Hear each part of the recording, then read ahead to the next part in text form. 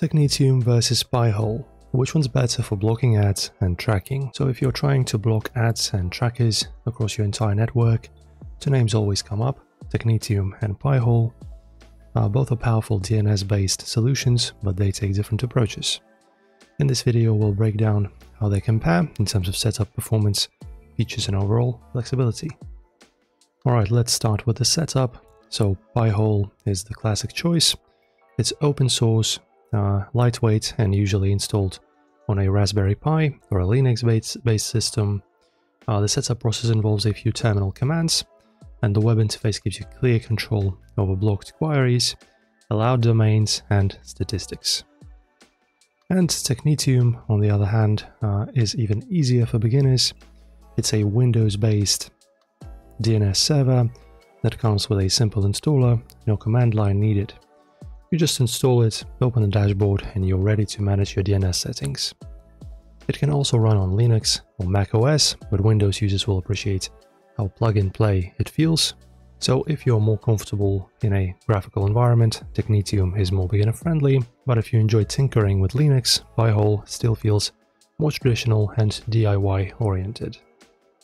Now for features. Pihole focuses mainly on ad and tracker blocking. It uses customizable block lists and can integrate with external lists like EasyList or Steven Black's hosts file.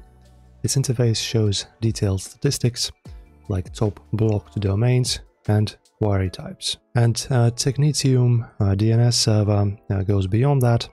It's a full DNS server, not just a blocker. You can configure custom DNS, zones, DHCP, DNS over HTTPS, and DNS over TLS, and even split DNS setups for internal networks. It's more of an enterprise-grade tool that also happens to handle ad blocking well when paired with block lists. So while Pihole is laser-focused on privacy and ad blocking, Technitium gives you full network-level DNS control, perfect for those who want fine-grained customization. Now in terms of performance, Pihole is extremely lightweight. It runs smoothly on a Raspberry Pi with just a few 100 megabytes of RAM. For small home networks, it's ideal. And Technitium is still efficient but slightly heavier because of its broader feature set. If you're running it on Windows or a home server, the difference is negligible, but on minimal hardware like Pihole wins for simplicity and resource efficiency.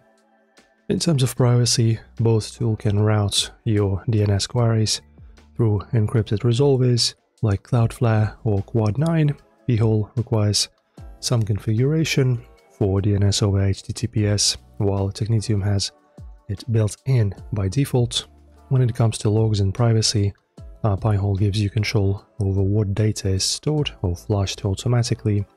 Technitium provides detailed logs, but is more oriented towards system administrators who want that level of visibility.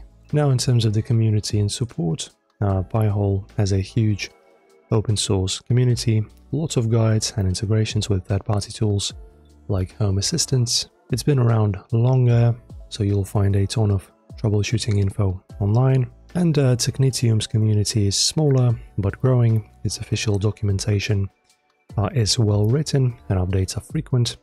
The developer is quite active on GitHub, so support isn't lacking, just less widespread compared to Pihole. So now let's talk about which one to choose.